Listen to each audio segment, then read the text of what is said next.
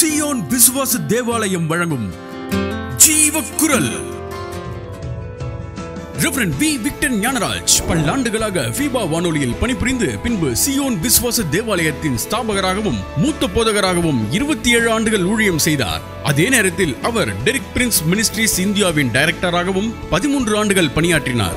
Zion விசுவாச தேவாலயத்தின் மூலம் அவர் ஜீவக்குரல் தொலைக்காட்சி நிகழ்ச்சியையும் தொகுத்து வழங்கினார். தனது நாட்களுக்கு பின் தன் ஊழியங்களை தொடர்ந்து நடத்தும் பொறுப்பை அவர் தனது மகள் ரெவரண்ட் எல்சி டேனியல் மற்றும் அவரது கணவர் பாஸ்டர் டேனியல் பிரபாகரன் அவர்களிடம் ஒப்படைத்தார்.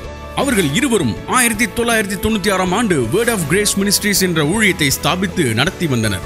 15 ஆண்டுகள் தகப்பனுடைய சபை ஊழியத்தில் உதவி செய்த இவர்கள் 2006 ஆண்டு shadow of his wings ministries search என்ற சபையை ஸ்தாபித்து நடத்தி வந்தனர். 2010 ஆண்டில் டெரிக் பிரின்ஸ் மினிஸ்ட்ரீஸின் பொறுப்புகளையும் ஏற்றுக்கொண்ட இவர்கள் அதை இலங்கை தேசத்திற்கும் விரிவாக்கினர்.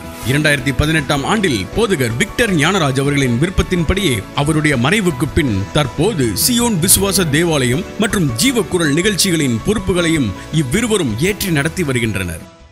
நம்மை அழைத்தவரும் நமக்காக பரிந்து பேசுகிறவருமாகிய ஆண்டவரும் இரட்சகருமாகிய இயேசு கிறிஸ்துவின் நாமத்தினாலே உங்களை வாழ்த்தி ஜீவக்குரல் நிகழ்ச்சிக்கு வரவேற்கிறேன். இன்றைக்கு பரலோக பலன்களை பெறுதல் என்ற செய்தியினுடைய 2வது பாகத்தை நாம் பார்க்க போகிறோம். செய்தியினை கேளுங்கள், முடிவில் நான் உங்களுக்காக ஜெபிக்கிறேன். பரலோகத்தின் ஆசீர்வாதங்களை பூலோகத்தில் இறக்குவது எப்படி? இயேசு கிறிஸ்துவை நாம் ஏற்றுக்கொண்டதினாலே பரலோகத்தின் உரிமை சொத்து நமக்கு சொந்தமாகிறது. எபேசியர் 1 அதிகாரம் 3 வாசிப்போம். எபேசியர் 1:3. நம்முடைய கர்த்தராகிய இயேசு கிறிஸ்துவின் பிதாவாகிய தேவனுக்கு ஸ்தோத்திரம். அவர் கிறிஸ்துவுக்குள் உன்னதங்களிலே ஆவிக்குரிய சகல ஆசீர்வாதத்தினாலும் நம்மை ஆசீர்வதித்திருக்கிறார். இந்த வசனம் என்ன சொல்லுது? நீங்கள் லா ஆஃப் வேர்டை யூஸ் பண்ணி சால்வேஷனை சுதந்திரித்து கொண்டதுனால நம்முடைய கர்த்தராகிய இயேசு கிறிஸ்துவின் பிதாவாகிய தேவனுக்கு ஸ்தோத்திரம். அவர் உன்னதங்களிலே ஆவிக்குரிய சகல ஆசீர்வாதத்தினாலும் நம்மை ஆசீர்வதிப்பாரா? ஆசீர்வதித்திருக்கிறாரா? வதித்திருக்கிறார். உன்னதங்கள்ங்கிறது தேர்ட் ஹெவன். உன்னதங்கள், வானங்கள், எல்லா ஆசீர்வாதத்தையும் வச்சு ஆண்டவர் ஒரு பெரிய சூப்பர் மார்க்கெட் மாதிரி அடுக்கி வச்சிருக்கார். உன்னதங்களில் உள்ள ஆசீர்வாதங்களை இந்த உலகத்துக்கு இறக்குறது எப்படின்னு நமக்கு தெரியல. உன்னதங்களில் ஆசீர்வாதம் இருக்குன்னு தெரியுது. அதனால நம்ம பார்க்குறோம். இது எப்படி இருக்குன்னா, ஒரு பசியான வர்த்தன் ஒரு பேக்கரியில் போய் உள்ள டோனட் வச்சுருக்கு, கேக் வச்சுருக்கு, கண்ணாடி போட்டிருக்கு, இந்த பக்கம் இருந்து அதை பார்க்குற மாதிரி என்ன நல்லா இருக்கும் இதெல்லாம் சாப்பிட்டா. கண்ணாடிக்கு இந்த பக்கம் நின்று எவ்வளோ நேரம் பார்த்துட்டு இருந்தாலும் பசி தீருமா? தீராது. அதுதான் உன்னதங்களிலே ஆசீர்வதித்திருக்கிறோர், உன்னதங்களிலே ஆசீர்வதித்திருக்கிறோர். ஆனால் அது பூமியில் இறக்குறது தான் எப்படின்னு தெரியலையே எங்களுக்கு. அப்போ என்ன பிரயோஜனம்? அந்த ஆசீர்வாதம் ஏங்க உன்னதங்களில் ஆசீர்வாதத்தை வச்சுருக்காரு? வசனத்தை படித்து அதை பூமியில் இறக்கிறது தான் வச்சுருக்காரு. அது எப்படின்னு தான் நான் சொல்ல போகிறேன். உன்னதங்களில் என்ன ஆசீர்வாதம்லாம் வச்சுருக்கீங்க அப்படின்னு கேட்டால், நம்பர் 1 வேர்ட் ஆஃப் காட். நீங்கள் விசுவாசிக்கும் போது பரலோகம், தேவதூதர்கள், கர்த்தருடைய வசனத்தை கேட்டு அதன்படி செய்யும் சௌரியவான்கள், நீங்கள் வசனத்தை அறிக்கையிடும்போது அதை கேட்குறாங்க. Word of God. Second is name of Jesus. கர்த்தருக்குள் அன்பானவர்களே, ஆண்டவர் இயேசு என்னும் நாமத்தை நமக்கு பயன்படுத்தும்படி பவர் ஆஃப் அட்டார்னி கொடுத்துருக்கிறார். Power of attorney is a legal term. இப்போ எனக்கு ஒரு லேண்ட் இருக்குது. இந்த லேண்டை விற்கணுமானா நான் கடைக்கு போக முடியாது, விற்கிற ஆளை தேடிட்டு போக முடியாது, கோர்ட்டுக்கும் போக முடியாது. அதனால் நான் என்ன செய்கிறேன்? அவர்கிட்ட சொல்லி, நீ இதை விற்றுக்கோ, பணத்தை மாத்திரம் கொண்டு வந்து கொடுத்துரு அப்படின்னு பவர் ஆஃப் அட்டார்னி கொடுக்குறேன். அவன் என்ன செய்வான்? விக்டர் ஞானராஜுக்கு பதிலாக அவன் போய் அந்த டிரான்சாக்ஷன் பண்ணுவான். You understand what is power of attorney? என் சார்பில் எனக்கு பதிலாக பேரை பயன்படுத்துறதுக்கு உள்ள உரிமை தான் பவர் ஆஃப் அட்டார்னி. ஒரு சமயத்தில் ஒருத்தன் வந்தான், பிச்சை எடுத்துட்டு வந்தான். என்னப்பா, ஏன் இப்படி நல்லா உடல் நல்லா இருக்க, வாலிபனாக இருக்க, ஏன்பா பிச்சை எடுக்கிறேன்னு கேட்டேன். அவன் சொன்னான், சார் வேலையை தரமாட்டேங்கிறாங்க, நான் ஒரு பெயிண்டர், எனக்கு எவனுமே வேலை தரமாட்டேங்கிறாங்க. நோ ப்ராப்ளம், நான் வேலை தரேன். எங்கள் காம்பவுண்ட் வால்லாம் நீ நல்லா பெயிண்ட் அடி, 2-3 நாள் அடி, நான் காசு தரேன். ஓகே. அப்போ பெயிண்ட் வாங்கினேன். நான் என் பேரை சொல்லி ஆர்பிக்கில் போய் என் பேரை சொல்லி விக்டர் ஞானராஜ் வாங்கிட்டு சொன்னார். என்ன வேணுமோ கேளு தருவான் என் ஃப்ரெண்டு அப்படின்னா. அப்படின்னு போய் வாங்கிட்டான். வாங்கிட்டு வந்து வெள்ளையடிச்சான். 3 நாள் முடிஞ்சுது. நானும் சம்பளம் கொடுத்து அவனை அனுப்பிட்டேன். ஆர்பிகேயில் போயிட்டு அவனுக்கு வேண்டியதெல்லாம் வாங்கிட்டேன். என் பேரை சொல்லிட்டு போயிட்டான். பவரா பட்டாணி. ஆர்பிகேலேருந்து பில் கொடுக்குறாங்க. சார் 4000 பாக்கி இருக்குது. எப்போ நான் உடனே கட்டுவேனே, எப்படி 4000 பாக்கி ஆச்சு? உங்கள் பேரை சொல்லிட்டு வாங்கிட்டு போனார் 4000 ரூபாய்க்கு பெயிண்ட். இது தாங்க பவரா பட்டாணி. பேரை பயன்படுத்தி உரிமையை கொடுத்துட்டிங்கன்னா எவ்வளோனாலும் பண்ணலாம். நான் சொன்னேன், அந்த ஆள் மாத்திரம் மறுபடியும் வந்து கேட்டால் பெயிண்ட் கொடுக்காதுங்க, வேறு யாரும் சொன்னால் கொடுங்க அப்படின்னு சொல்லியிருக்கேன். கர்த்தருக்குள்ள அன்பார்களே, Jesus has given power of attorney. கடந்த வாரத்தில் இயேசுவின் நாமத்தில் இதை ரிலீஸ் பண்ணுறேன், இயேசுவின் நாமத்தில் அதை கேட்குறேன் அப்படின்னு யாராவது யூஸ் பண்ணியிருக்கீங்களா? உங்கள் பவர் ஆஃப் அட்டார்னி லாக்கரில் போயிடுச்சு, அதை நீங்கள் யூஸ் பண்ணல. ஆண்டவர் எனக்கு சொல்கிறாரு, ஒரு நாளைக்கு 1000 தடவை நீ பவர் ஆஃப் அட்டார்னி யூஸ் பண்ணால் கூட நான் ரொம்ப யூஸ் பண்ணிட்டேன்னு சொல்ல மாட்டேன். இதுக்கு லிமிட்டே கிடையாது. இவ்வளோ லிமிட் இல்லாமல் இயேசுவின் நாமத்தை பயன்படுத்துறதுக்கு உரிமை கொடுத்துட்டு, நம்ம இயேசுவின் பிள்ளை உள்ளத்தில் இருக்காருன்னு சொல்லிட்டு, உள்ளத்தில் இருக்கிற இயேசுவை வெளியே கொண்டு வருவது எப்படி? அவருடைய நாமத்தை பயன்படுத்தினால் வெளியே கொண்டு வரலாம். இன்னையிலிருந்து இயேசுவின் நாமத்தை ஒரு நாளைக்கு வார்த்தையினாலும் கிரியையினாலும் எதை செய்தாலும் அவருடைய நாமத்தினாலே செய்யுங்கள். வசனம் சொல்லியிருக்கு. எங்கள் பையன்கள் சொன்னேன், பைபிள் காலேஜ் நடத்தும்போது, டே இந்த நாள்லேருந்து நீங்கள் சிலர் வந்து காய் வெட்டுறதுக்கு டியூட்டி போட்டிருக்கோம், டாய்லெட் க்ளீன் பண்ணுறதுக்கு போட்டிருக்கோம், வெஜிடபிள் வெட்டுறதுக்கு போட்டிருக்கோம். நீங்கள் என்ன செய்யணும்? எதை செய்தாலும் இயேசுவின் நாமத்தில். கத்திரிக்காய் வெட்டும்போது இயேசுவின் நாமத்தில் வெட்டுகிறேன் வெட்டு, பெருக்கும் போது இயேசுவின் நாமத்தில் பெருக்கிறேன்னு சொல்லு அப்படின்னு. சார் சொல்கிறேன் சார், இதில் என்ன பயன் சார்? அவர் நாமத்தை சொல்ல சொல்ல பிசாசு நடுங்கும், தேவதூதர்கள் வந்து நிற்பான். என்ன செய்யணும்? The name of Jesus arrests Satan, releases angels. பிசாசை அப்படியே அரெஸ்ட் பண்ணிடுது இயேசுவின் நாமத்தில் சொல்லும்போது தான். இவ்வளோ நல்ல வல்லமை நாமத்தில், என் நாமத்தினாலாய் பிதாவின் இடத்தில் எதை கேட்டாலும் தரேன்னு சொல்லியிருக்காரு. நம்ம கேட்காம இருக்கிறது என்னப்பா? கர்த்தருக்குள்ள அன்பார்களே, அந்த நாமத்தை அப்போஸ்தலர்கள் பயன்படுத்தினாங்க. மரித்தோரை உயிரோடு எழுப்ப பயன்படுத்தினாங்க, நோயை நீக்கிறதுக்கு பயன்படுத்தினாங்க, பேயை ஓட்டுறதுக்கு பயன்படுத்தினாங்க, வல்லமையாக பயன்படுத்தினாங்க அவர்கள் அப்போஸ்தலர்கள். கர்த்தருக்குள்ள அன்பார்களே, you have to use the name of Jesus. அந்த காலேஜ் பாய்ஸ்ட்டை எதை செய்தாலும் சொல்லியிருந்தேன்னா ஒரு வாரம் எல்லாமே செய்தான். அடுத்த வாரம் இன்னைக்கு உண்மையாக காய் வெட்டின போது இயேசுவின் நாமத்தில் அப்படின்னு சொல்லிட்டு செய்தவெல்லாம் கை வைத்துன்னா ஒருத்தரும் எல்லாரும் தலையை கிளப்பட்டான். சார் போன வாரத்தோடு மறந்துட்டோம், இப்போ ஞாபகம் இல்லை, போன வாரத்தோடு முடிஞ்சு போச்சு கதை அப்படின்னா. எப்போதும் சொல்லணும்பா, வாத்தியாராகிய நான் இன்றைக்கும் சொல்லிகிட்ருக்கேன். அன்றைக்கி லெக்சர் பண்ண 30 வருஷத்துக்கு முந்தி, இன்றைக்கும் இயேசுவின் நாமத்தை ஒரு நாளைக்கு 10 தடவை யூஸ் பண்ணாமல் விட்டது கிடையாது. அதனால் பரலோகத்துக்கு என் குரல் ரொம்ப பரிச்சயமான குரல். ஒரு நாள் ரேடியோ ஸ்டேஷனில் எல்லோரும் பிக்னிக் போகணுன்னாங்க. அப்போது அந்த டிரைவர் சொன்னார், சார் நீங்கள் ஜெபம் பண்ணுங்க பிக்னிக் போகிறதுக்கு அப்படின்னாங்க. என் குரலுக்கு பரலோகத்துக்கு தெரியாதுப்பா, விக்டர் ஞானராஜ் ஜெபம் பண்ண சொல்லுங்கள், அவர் தான் பழக்கப்பட்ட குரல் அப்படி இல்லார். ஜெபம் பண்ண மாட்டேன்ட்டார், நான் தான் ஜெபம் பண்ணேன். நம்ம குரல் பரலோகத்துக்கு பழக்கப்பட்டிருக்கணும், நரகத்துக்கு பழக்கப்பட்டிருக்கணும். பவுலை அறிவேன், நீ யார்? உன் பேரை நான் கேட்டதில்லை, உன் குரலை கேட்டதில்லை. சட்டையை கலத்திட்டு விட்டுருச்சு, அடித்து விட்டுருச்சு. நம்ம பேர் பரலோகத்தில் தெரியணும், நம்ம பேர் நரகத்தில் தெரியணும். நரகத்தில் தெரிஞ்சால் நரகம் நடுங்கும், பரலோகத்தில் தெரிஞ்சால் தேவதூதர்கள் ஓடி வருவாங்க. இயேசுவின் நாமம் எல்லா நாமத்துக்கும் மேலான நாமம். அந்த நாமத்தை ஏன்பா நம்ம பயன்படுத்தாமல் இருக்கிறோம்? பயன்படுத்துங்க. Use the name of Jesus. Word of God, name of Jesus. Third is blood of Jesus. இயேசுவின் ரத்தம். இயேசுவின் ரத்தம் உலகத்தில் உள்ள எந்த அணுசக்தியிலும் மேலான ஆக்க சக்தி உள்ள ஒரு பொருள் இயேசுவின் ரத்தம். ரத்தத்தில் ஜீவன் இருக்கிறது. இயேசுவின் ரத்தத்தில் இயேசுவின் ஜீவன் இருக்கிறது. இயேசுவின் ஜீவனை விட பெரிய காரியம் உலகத்தில் உண்டோ? எபிரேயர் 10:19-20 இயேசுவின் ரத்தத்தின் மூலம் தேவ சிங்காசனத்துக்கு நம்ம போகணும். நம்ம பாவிகள் நினைக்கிறதுனால, நம்ம மனசாட்சியை நம்ம குற்றப்படுத்துறதுனால தேவனிடத்தில் தைரியம் இல்லை. ஆனால் தேவனிடத்தில் தைரியத்தோடு போகணுமானா when you understand the power of the blood, you can go there to the throne of God. கர்த்தாவே, நான் அருகதை ஏற்றம் தான், ஆனால் எனக்காக நீங்கள் என்ன செய்யிட்டீங்க? ரத்தம் சிந்தி என்னையுமே உங்களை மாதிரி மாற்றிட்டீங்க. அதனால் நான் போய் நிற்கும்போது, வாசலில் நிற்கும்போது, இயேசுவின் கிழிந்த திரைச்சீலை வழியாக ரத்தம் என் கையை பிடிச்சி அவருடைய சிங்காசனத்தை கொண்டு போது ஏற்ற காலத்தில் இரக்கத்தை பெற்றுக்கொள்ளவும் தேவையான கிருபையை பெற்றுக்கொள்ளவும் நமக்கு இயேசுவின் ரத்தம் வரையுது.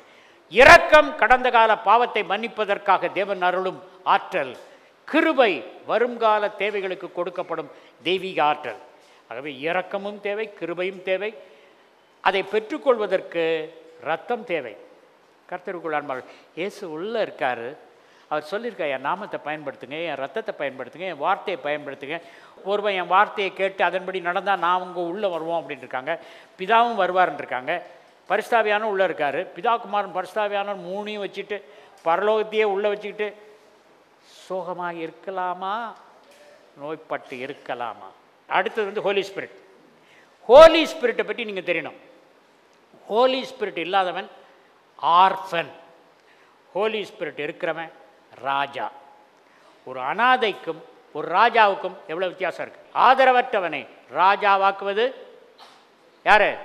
பரிசுத்த ஆவியானவர். என்ன பாஸ்டர், என்ன பைபிள் இல்லாத சொல்கிறாருன்னு நினைக்கிறீங்களா?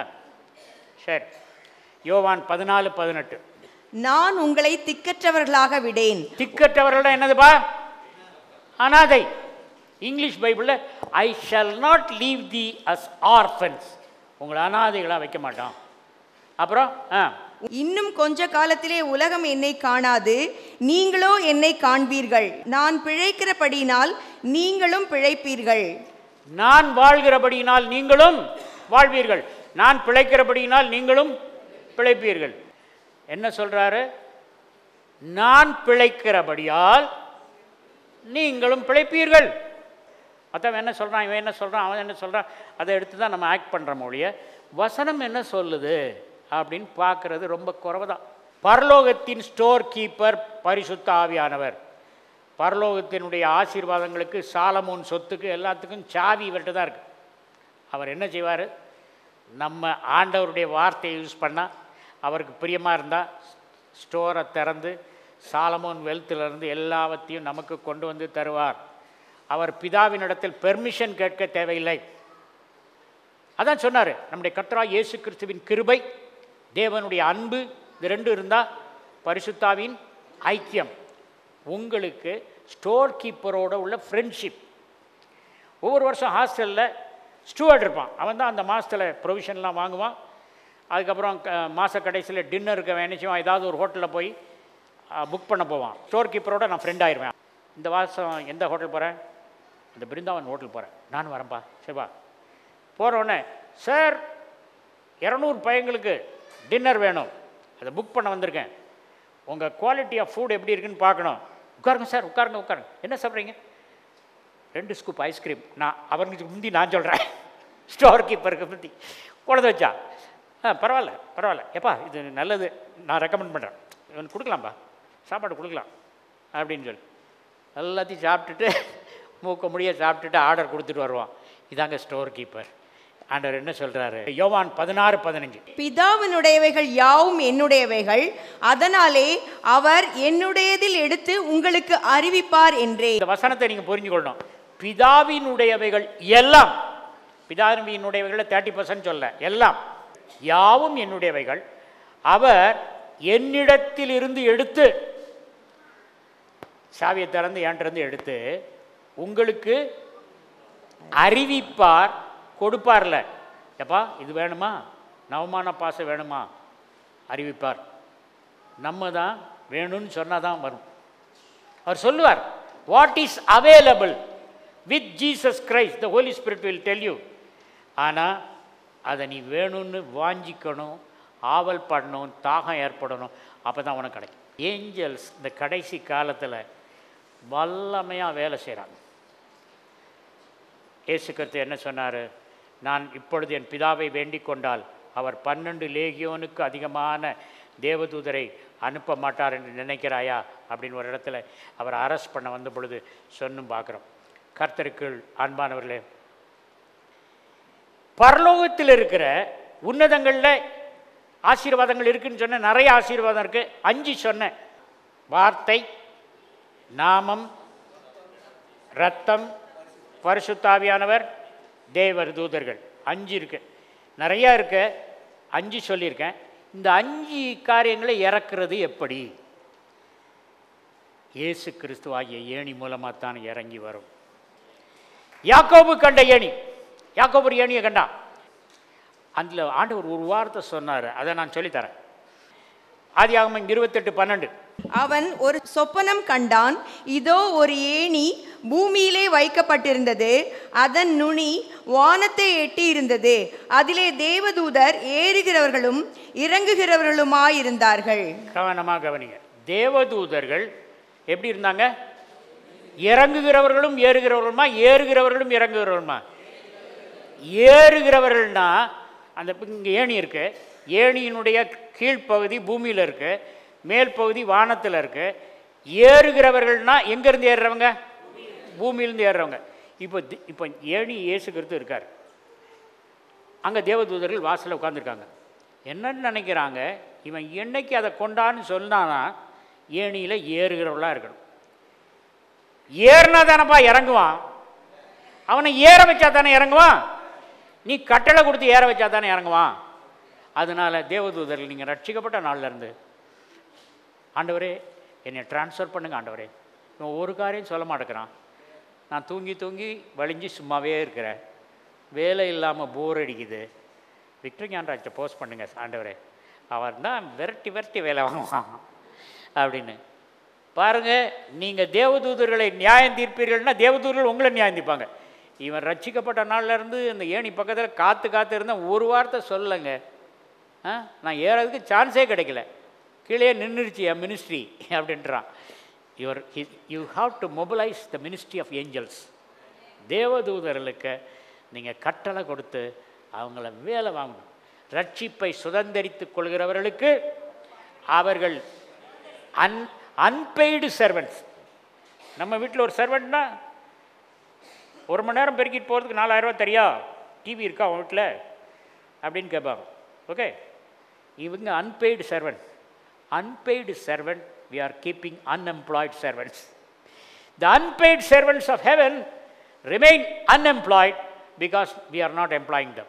I want to recommend one book by Randy Demain, RANDY DEMAIN, Randy Demain. ராண்டி டீமைனுக்கு தேவதூதன் தினந்தோறும் வரான். ஒரு நாள் ஒரு மீட்டிங் ஆப்பிரிக்காவில் நடத்துகிறாரு. வெட்டுக்கிளிகளால் 1000 கணக்கில் வந்துருச்சு அந்த கன்வென்ஷனில், பெரிய கூட்டத்தில். அப்போ எல்லோரும் என்ன செய்யிட்டாங்க? எந்திரிச்சு வெட்டுக்குழிகள் வாயை திறந்தால் வாய்க்குள்ளே போகுது, மூக்குள்ளே போகுது, காதுக்குள்ளே போகுது. அதனால் எல்லோரும் அப்படி கலைஞ்சி போக ஆரம்பிச்சிட்டாங்க. ராண்டி டீமைன் பார்த்துருக்காரு, என்ன ஏன் இப்படி ஆகுது அப்படின்னு சொல்லிட்டு ஆண்டவர் சொன்னார், இது உனக்கு ஒரு சான்ஸ். வெட்டுக்கிளிகள் மேலே உன்னால் வெற்றி எடுக்க முடியாதா? நீ எப்படி பிசாசு மேலே வெற்றி எடுக்க போகிற? வெட்டுக்கிளியில் வெற்றி எடுக்கலனா எப்படி பிசாசில் வெற்றி எடுக்கும்? ஓ, நோ ப்ராப்ளம். அப்போ என்ன சொன்னார்னா, எல்லோரும் வெளியே போய் பக்கெட்டாக வாட்டர் கொண்டு வந்து வைங்கன்னார். என்னடா இங்கே வெட்டுக்குழிகள்லாம் நாங்கள் வெளியே போய் நிரந்தரமாக போகணுன்ற இவர் பக்கெட்டில் தண்ணி கொண்டு வந்து வைக்கின்றார்.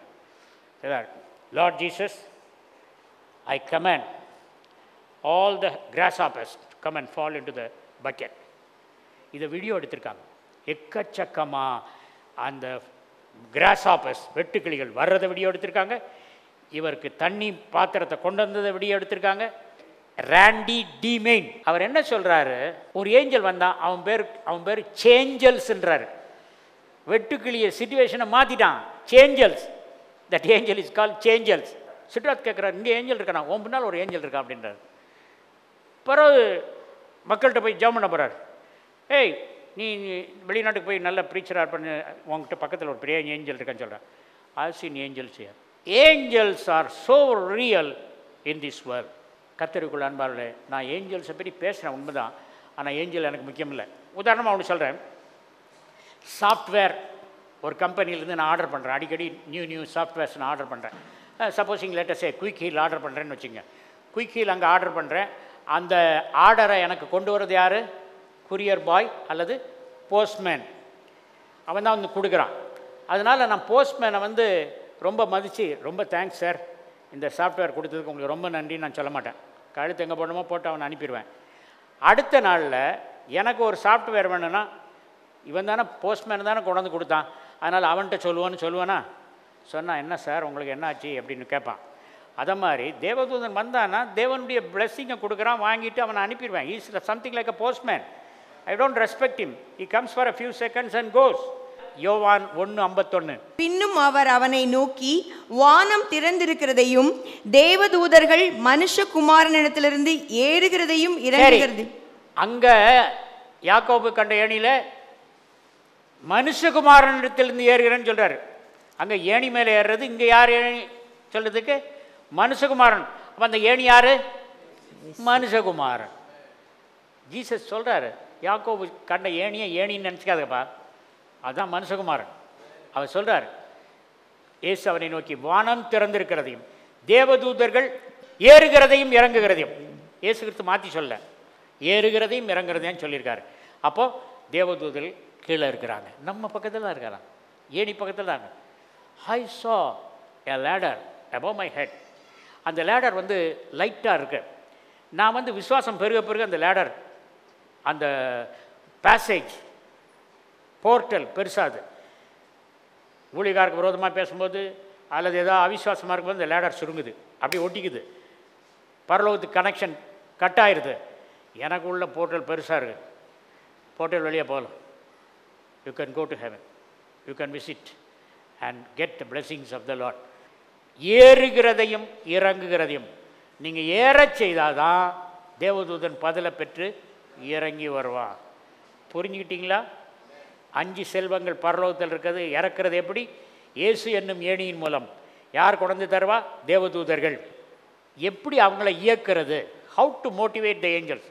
தேவதூதர்களில் போய், கர்த்தர் மேய்ப்பராக இருக்கிறார், நான் தாழ்ச்சடையேன், இப்போ எனக்கு காசு கொஞ்சம் குறைப்படுது அப்படின்னு இந்த வசனத்தை சொன்னால் போதும். இவனுக்கு காசு குறைப்படுதான், கர்த்தர் என் மேய்ப்பராக இருக்கிறார்னு வசனத்தை சொல்லியிருக்கான், அதனால் வசனத்தின்படி இவனை நான் ரிச் ஆக்குறேன், கர்த்தர் நம்மளை ஆசீர்வதிக்கிறார். ஓகே, அது வசனத்தை பார்ப்போம். சங்கீதம் 103:20. கர்த்தருடைய வார்த்தையை கேட்டு அவருடைய வசனத்தின்படி செய்கிற பலத்த சௌரியவான்களாகிய அவருடைய தூதர்களே, அவரை ஸ்தோத்தரியுங்கள். அவர்தம் சொற்கேட்டு நடக்கும் வலிமை மிக்கோரே, ஆண்டவரின் தூதர்களே, அவரை போற்றுங்கள். அவருடைய சொல் கேட்டு நடப்பாங்க. நல்ல வேளை நம்ம சொல் கேட்டு நடக்கலை. மெதுவாகட்டு ஆக்சிடென்ட் ஆகும் போல இருக்கும் அப்படின்னு நீ சொன்னா ஆக்சிடென்ட் ஆக்கிடுவான். ஓகே, இவர் ஆக்சிடென்ட் ஆகணும்னு விரும்புகிறாரு, பண்ணலைன்னா கோவிச்சுக்குவார், நியாய தீர்ப்பில் நம்மளை அடிச்சிடுவார் அப்படின்னு உடனே ஆக்சிடென்ட் ஆக்கிடுவான். நம்ம வந்து வாயின் வார்த்தைகள், வானமும் பூமியும் நம்மை பார்க்கிறது, அதை ரெஜிஸ்டர் பண்ணுறாங்க. பரலோகத்திலிருந்து உம்முடைய சித்தம் செய்யப்படுவது போல பூமியிலும் செய்யப்படுவதாக, உம்முடைய ராஜ்யம் வருவதாக. இந்த ஜெபத்தை யாரும் செய்யாமல் இருந்திருக்கீங்களா? உம்முடைய ராஜ்யம் வருவதாகன்னு இது வரைக்கும் நான் ஒரு தடவை சொல்லலை அப்படின்னு யாராவது இருந்தால் கை வைத்துங்க. உம்முடைய ராஜ்யம் வருவதாகன்னு ஒரு தடவை கூட நான் என் லைஃப்பில் சொல்லலை அப்படின்னு தான் கை வைத்துங்க. எல்லோரும் சொல்லியிருக்கீங்களா? கை வைத்தலையா? அப்போ எல்லோரும் சொல்லியிருக்கீங்க. உம்முடைய ராஜ்யம் வருவதாக. எப்படி வந்துதா? சொல்லியிருக்கீங்களே, எத்தனை தடவை சொல்லியிருக்கீங்க? வந்துதா? வரல. ஏன்? எங்கே ஏணி இருக்குதுன்னு தெரில, எப்படி வர வைக்கணும்னு தெரில, ஏஞ்சல்கிட்ட பேசணுங்கிறது தெரில, அதனால் அது வரல. அது சொல்லிகிட்டே உட்காந்துருக்கோம். உம்முடைய ராஜ்யம் வருவதாக. எப்போ வரப்போகுது? பரலோகத்தின் மகிமையை இறக்க முடியும். ஒரு நாள் இட்லி இருக்குது, சட்னி இல்லை, சாம்பார் இல்லை, ஏதோ பழைய ஒரு கூட்டு, அதை வச்சுட்டு ஒன்று எனக்கு இஷ்டம் இல்லை சாப்பிட. இல்லை சத்தாக இருக்குது, இந்த கத்திரிக்காயில் சத்தாக இருக்குது, இந்த இட்லினா யூஸ்லெஸ் அப்படின்னு நினச்சிட்டே இருக்கிறேன். தேவதூதன் சொல்கிறா, you ask for the heavenly atmosphere to come here, it will supply amino acids, minerals, vitamins and super natural heavenly taste. அது கூட வருமா உன்னதத்திலிருந்து? வந்தது ஐயா. அன்னைக்கு உள்ள கத்திரிக்காய் சட்னி இது வரைக்கும் நான் சாப்பிட்டதே கிடையாது. கத்திரிக்காய்க்கும் டேஸ்ட் கொடுக்க பரலோகத்தில் வளமை இருக்குது. இதெல்லாம் சொன்னோன்னா இதெல்லாம் இதை போட்டுருவாங்க. கத்திரிக்காய் ஜெபம் பண்ணால் சுவையாகும் என்று விக்டர் ஞானராஜ் பேசினார். என்ன அபத்தம்! கசப்பான கத்திரிக்காய் சாப்பிட்டே உட்காந்துருங்க. நான் நல்லா கத்திரிக்காய் சாப்பிட்டு சந்தோஷமாக இருக்கேன். உங்கள் விசுவாசத்தின்படி உங்களுக்கு ஆக கிடவுது, உங்கள் வார்த்தையின்படி உங்களுக்கு ஆக கிடவுது. இயேசுக்கு எப்போ சொல்கிறது? உன் வார்த்தையின்படி ஆக கிடவு. விசுவாசம் வார்த்தையில் தான் வெளிப்படும். உன் விசுவாசத்தின்படி போவாயாக என்று சொல்லு. இதெல்லாம் முடியாதுன்னு நினைக்கிறவனுக்கு முடியுமா? தேவதன் சொல்லுவான், இவன் கூப்பிட்டா கூட இனி வரக்கூடாதுன்னு போயிடுவான். கிறிஸ்துவுக்குள் பிரியமானவர்களே, செய்தியை இதுவரையிலும் கேட்டீர்கள், ஆசீர்வதிக்கப்பட்டிருக்கிறீர்கள் என்று நான் நம்புகிறேன். ஜெபிப்போமா? அன்புள்ள பரம தகப்பனே, இந்த நாளிலே நிகழ்ச்சியை பார்த்த ஒவ்வொரு சகோதர சகோதரிகளையும் கர்த்தர் நீர் உம்முடைய கரத்தை கொண்டு ஆசீர்வதிக்க வேண்டுமாய் நான் ஜெபிக்கிறேன் தகப்பனே. ஆண்டவரே, பிள்ளைகள் உம்முடைய வார்த்தையை கேட்டு வார்த்தையினாலே ஆண்டவரே பலப்படுத்தப்பட்டிருக்கிறதுக்காய் நன்றி தகப்பனே. தேவன் அவர்களுடைய உள்ளான மனுஷனிலே அவர்களுக்கு ஒரு புதிய பலனை கொடுத்திருக்கிறதுக்காய் நன்றி அப்பா. இன்றைக்கும் அவர்கள் ஆண்டவரே பரலோகத்தின் பங்குகளை பெற்றுக்கொள்ளத்தக்கதாக, அதன் ஆசீர்வாதங்களை பெற்றுக்கொள்ளத்தக்கதாக அவர்களுக்கு அப்பா நீர் உம்முடைய வார்த்தையை அனுப்பி இருக்கிறதுக்காய் நன்றி ஆண்டவரே. இந்த நேரத்திலும் தேவையோடு கூட நிகழ்ச்சியை பார்த்து கொண்டிருக்கிற ஒவ்வொரு அருமையான சகோதர சகோதரிகளுக்காக நாங்கள் ஜெபிக்கிறோம். அவர்கள் தேவைகளை சந்தியும், அவர்களை ஆறுதல் படுத்தும், அவர்களை பலப்படுத்தும் ராஜா. இயேசு கிறிஸ்துவின் நாமத்தில் ஜெபிக்கிறோம் ஜீவனுள்ள அன்பின் பிதாவே, ஆமென், ஆமென். கிறிஸ்துவுக்குள் பிரியமானவர்களே, இந்த நிகழ்ச்சியின் மூலமாய் நீங்கள் பெற்ற ஆசீர்வாதங்களை எங்களோடு கூட பகிர்ந்து கொள்ள மறந்து போகாதீர்கள். உங்களுக்காக ஜெபிக்க ஜெப வீரர்கள் காத்திருக்கிறார்கள். நீங்கள் அவர்களுக்கு உங்களுடைய ஜெப விண்ணப்பங்களை தெரியப்படுத்துங்கள். அது மட்டுமல்ல, நீங்கள் நன்கொடைகள் காணிக்கைகள் தந்து இந்த ஊழியத்தை ஆதரித்து வருகிறீர்கள். அதற்காக நாங்கள் தேவனுக்கு நன்றி உள்ளவர்களாக இருக்கிறோம். உங்களுக்கும் நன்றி சொல்லுகிறோம். கர்த்தர் உங்களை ஆசீர்வதிப்பாராக. மீண்டும் ஜீவக்குரல் நிகழ்ச்சியிலே சந்திப்போம். ஆமென்.